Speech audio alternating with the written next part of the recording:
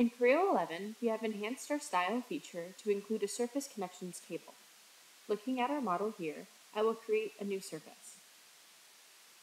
Now I have a new tab, which is called Constraints, that lists out all of my surface constraints and their connection types. I can change these easily within the table.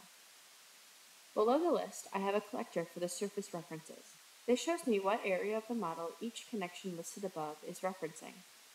This is helpful to understand your model, but also to troubleshoot errors that might arise. Before Creo 11, we did not have an easy way to track these references. So, if you were doing something like suppressing a surface that is being referenced, it would be difficult to know there was a definition error until further down the line. Now, you can see that after I've suppressed the reference surface, I can go back into the connections table and quickly and intuitively redefine my surface with another reference. This enhancement helps you stay organized when modeling, and it improves your workflows.